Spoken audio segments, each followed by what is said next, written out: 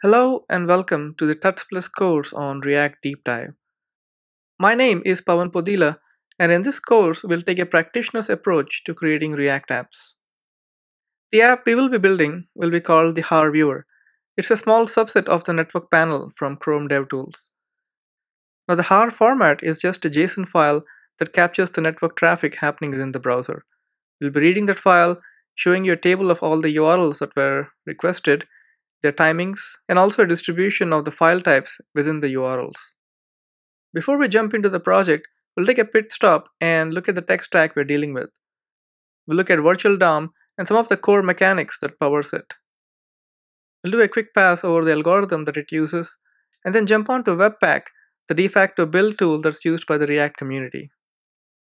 Here we'll look at its core building blocks, and then eventually build a simple configuration file that we'll use for the rest of the project.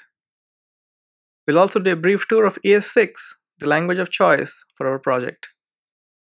Throughout this course, we'll be building several React components. Some of them are fairly big, and we'll learn practices and techniques that can be used to break them down into smaller components. Refactoring is going to be something we'll be doing frequently throughout this project. We'll incrementally build several of these components, starting with the filter table, and then adding the filter bar at the top, and also refactoring it along the way. We'll also look at some strategies for handling communication between components. We'll create something called as the higher order component, which is basically a composition of smaller components. By the end of this course, you will learn several techniques to create, organize, and build React apps, scaling from the really small to the big, and do it in a way that keeps the code pretty readable. So let's get started with React Deep Dive.